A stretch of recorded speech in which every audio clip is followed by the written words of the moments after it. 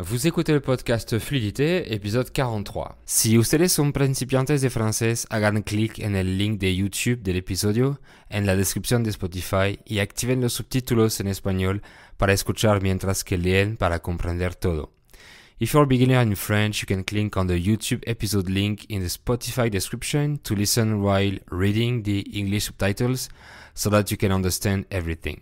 Si vous comprenez déjà bien le français, vous pouvez aussi cliquer sur le lien de mon site dans la description pour avoir la transcription écrite et gratuite de l'épisode. On continue notre série Comment parler français couramment avec la troisième partie qui parle des outils d'aide à l'apprentissage, la grammaire et le vocabulaire. Alors restez à l'écoute. Salut, moi c'est Fabien Saucé, je suis français polyglotte et j'ai appris plusieurs langues tout seul. Donc j'ai mis mon expérience et ma passion au service des autres en devenant professeur de français et en créant une méthode unique d'apprentissage. Et vous écoutez le podcast qui vous donne toutes les astuces nécessaires pour parler français couramment. Bienvenue dans le podcast Fluidité. Bonjour et bienvenue dans ce 43e épisode. Donc dans la première partie de la série Comment parler français couramment, je vous ai expliqué la stratégie globale à utiliser. Dans la deuxième, on a vu que le cœur de votre apprentissage devait être l'acquisition par l'écoute de contenu adapté et agréable, et on a vu que certaines choses fonctionnent mieux que d'autres. À la fin de la deuxième partie, je vous disais qu'en tant qu'adulte, on ne pourra jamais avoir autant d'heures d'écoute qu'un enfant avec sa langue natale. Un natif entend sa langue maternelle toute la journée. Avant d'aller à l'école, un enfant n'a pratiquement que cette préoccupation. Et de plus, quand on est un enfant, les contenus sont adaptés pour nous. Les adultes adaptent leur langage. Les contenus à la télévision sont faits exprès pour les enfants, etc., etc. Mais quand on est adulte, on ne va pas passer des heures à regarder des dessins animés pour enfants dans la langue cible et les autres adultes ne vont pas nous parler comme à des enfants. Donc on a un désavantage important par rapport à un enfant et à sa langue natale. C'est la quantité d'immersion et le manque d'adaptation des contenus. Il y a quand même des contenus faits pour les débutants, mais ils sont très peu intéressants. Du genre « Bonjour, je m'appelle Jérôme. Et toi ? Je m'appelle Jean et j'habite en France. D'accord. Aimes-tu la France, Jean ?» etc., etc. Donc, difficile d'écouter ce genre de contenu très longtemps. Personnellement, il m'ennuie très vite. Donc oui, le manque de temps pour écouter la langue cible est le plus gros des problèmes. Et on doit trouver des outils pour nous aider à mieux comprendre quand on écoute du contenu.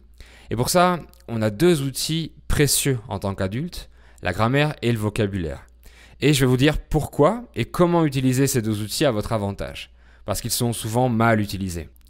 En étant adulte, on a la possibilité de comprendre des choses beaucoup plus logiquement qu'un enfant. On a appris à catégoriser les choses.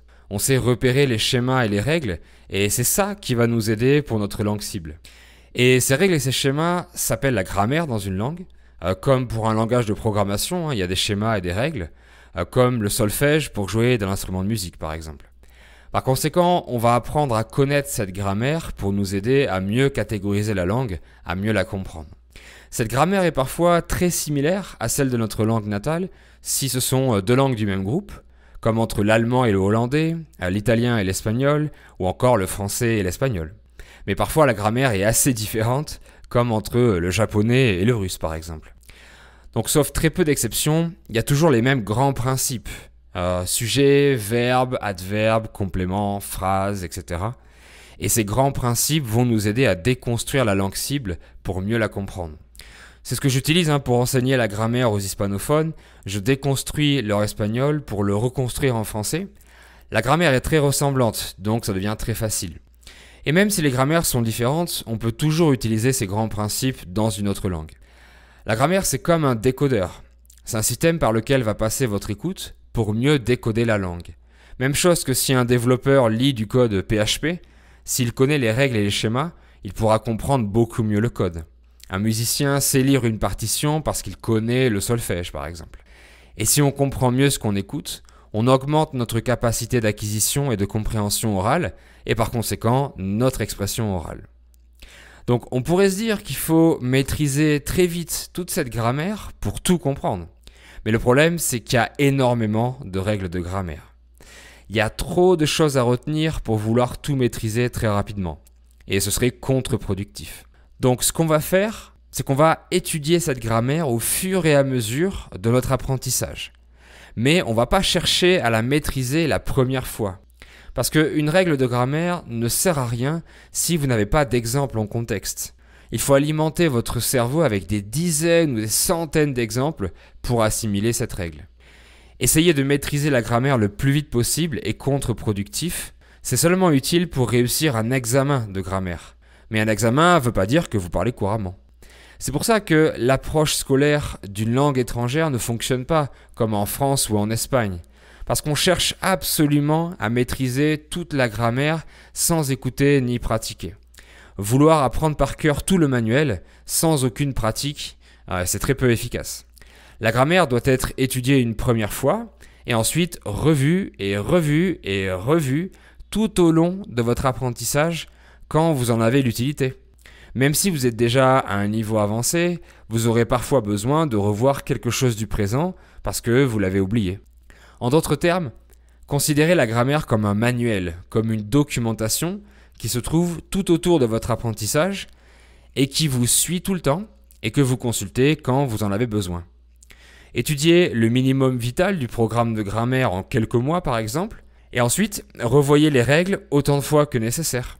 Si vous achetez un appareil électrique très compliqué, vous pouvez lire rapidement la notice pour commencer à l'utiliser et ensuite vous la consultez au fur et à mesure de l'utilisation. Vous n'allez pas apprendre par cœur toutes les fonctions avant de vous en servir. Même chose pour un développeur, il va un peu étudier les règles pour commencer à coder et ensuite il a accès à la documentation pour la consulter quand il veut. Évidemment, il y a un ordre logique pour commencer. N'étudiez pas le subjonctif si vous êtes débutant. Vous pouvez commencer par un peu de règles très basiques, la syntaxe, le présent, un peu de pronoms, un peu de futur, un peu de passé, et vous rajoutez des éléments au fur et à mesure. Et je vois souvent que les méthodes académiques vous enseignent même les exceptions la première fois. Mais sans avoir déjà bien assimilé la règle principale, ça sert à rien de vouloir apprendre aussi les exceptions tout de suite. Vous vous rendrez compte des exceptions grâce à énormément d'exemples. Donc à l'école ou pour un examen, on vous demande de connaître par cœur cette grammaire, cette documentation de la langue, parce qu'on va vous poser des questions sur les règles et sur les exceptions. Mais c'est toujours dans un objectif d'examen, c'est pas dans le but de parler couramment. Et je comprends pas pourquoi l'éducation nationale française fait ça pour l'anglais, l'espagnol ou l'allemand. Et c'est pour ça que les Français ne voient pas l'intérêt d'apprendre toute la documentation de l'anglais par cœur. Si c'est juste pour dire, voilà, je connais la grammaire par cœur, ça n'a aucun intérêt. Et nous, les professeurs privés, on n'arrête pas de répéter qu'il faut des méthodes basées sur la conversation, sur l'utilisation de la langue, comme dans les pays scandinaves par exemple. Et la fameuse question, on peut parler couramment sans étudier la grammaire? Est-ce qu'on peut apprendre à jouer du piano sans solfège? Est-ce qu'on peut apprendre à développer du PHP sans jamais regarder la documentation? Oui, c'est possible, mais ça prend beaucoup plus de temps et il va falloir écouter et pratiquer encore plus. Donc autant utiliser les outils pour nous aider. Vous apprendrez à maîtriser ces règles au fur et à mesure de votre utilisation de la langue, c'est-à-dire l'écoute et la pratique verbale. Donc, ne vous excusez jamais d'avoir fait une erreur parce que vous avez oublié une règle de grammaire. C'est seulement l'école qui nous punit, qui nous sanctionne de nos erreurs, mais c'est totalement contre-productif et c'est très frustrant. Ensuite, la deuxième aide, le deuxième outil dont je voudrais vous parler, est le vocabulaire. C'est tout simple. Plus vous connaissez de vocabulaire dans la nouvelle langue, plus vous pouvez la comprendre. Et par conséquent, mieux vous pouvez la parler. Donc c'est une aide que j'utilise pour chaque langue que j'apprends. Je mémorise activement le plus de vocabulaire possible en dehors de mon écoute. Je le fais avec l'application Mosalingua, les flashcards, et j'en parle en détail dans ma vidéo vlog sur YouTube.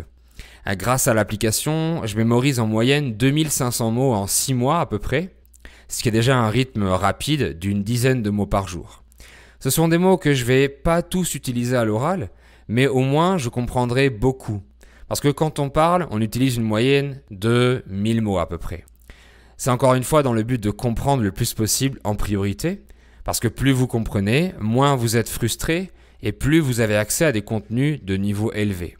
Mais c'est pareil que pour la grammaire. Apprendre des listes de vocabulaire est juste une aide. Ça doit pas être le centre de votre apprentissage. Je passe entre 10 et 15 minutes par jour sur l'application et c'est largement suffisant. Les mots que vous apprenez séparément, Vous devez absolument les entendre des centaines de fois dans des dizaines de contextes différents. Parfois, le mot s'utilise dans le même contexte que votre langue natale, mais parfois non.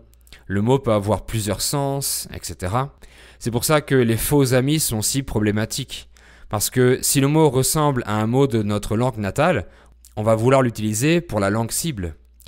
Expresar en espagnol se dit exprimer en français. Donc les hispanophones disent « je voudrais expresser une idée ». C'est encore la preuve que le cerveau s'appuie sur une base solide qui est la langue maternelle et la traduit vers la langue cible. Cette base peut être aussi une langue étrangère maîtrisée. J'ai fait un épisode sur traduire ou pas dans sa tête qui explique que c'est inévitable. C'est une guerre entre les deux langues dans votre cerveau et la langue qui gagne est celle qui est la plus importante pour votre cerveau. L'espagnol dit non, on dit expresar en espagnol et le français dit mais non, on dit exprimer. Mais si le français n'est pas important pour votre cerveau, il perdra les matchs des faux amis. Et plus vous écoutez le mot exprimer en français en contexte, plus le français monte en puissance dans la guerre et plus il va gagner de matchs. Et à force de répétition et de correction, il gagnera presque tous les matchs et vous direz correctement « je voudrais exprimer une idée ». Donc, apprendre des listes de vocabulaire n'est pas une obligation. C'est une technique qui fonctionne très bien pour moi. On peut apprendre tout le vocabulaire seulement en écoutant, donc passivement, mais dans ce cas, il faut encore plus d'immersion. En résumé, on peut éviter la grammaire et les listes de vocabulaire pour apprendre à parler couramment, mais ça demande beaucoup plus de temps et d'immersion, et c'est comme ça que tous les enfants ont appris leur langue natale. Mais les enfants ont un avantage. Ils assimilent beaucoup mieux la langue jusqu'à un certain âge. On peut considérer qu'à partir de 10 ans, on ne pourra plus jamais acquérir la langue aussi facilement qu'un enfant, d'après les études scientifiques. Si vous voulez parler couramment, ne passez pas 100% du temps à étudier la documentation de la langue, la grammaire. Elle doit représenter environ 15% du temps total et tout au long de votre apprentissage. Et vous devez la revoir autant de fois que nécessaire quand l'usage le demande. Et les méthodes qui vous punissent si vous faites des erreurs sont les pires évidemment. En utilisant la langue, vous allez régulièrement provoquer la curiosité d'aller voir dans la documentation comment on fait, comment on conjugue tel verbe avec quel temps, etc. Quelle préposition, quel pronom, tout ça. Pareil pour le vocabulaire, j'en apprends beaucoup au début pour comprendre le maximum et au fur et à mesure de l'utilisation de la langue, je vais chercher les mots sur le traducteur Word Reference par exemple. La grammaire et la mémorisation du vocabulaire vous seront aussi utiles pour pratiquer, pour la pratique de l'expression orale, et on en parlera dans le prochain épisode de la série. Voilà, c'est tout pour moi pour cet épisode. Je vous remercie beaucoup d'avoir écouté, et je vous dis à très bientôt pour un nouvel épisode. Bye bye!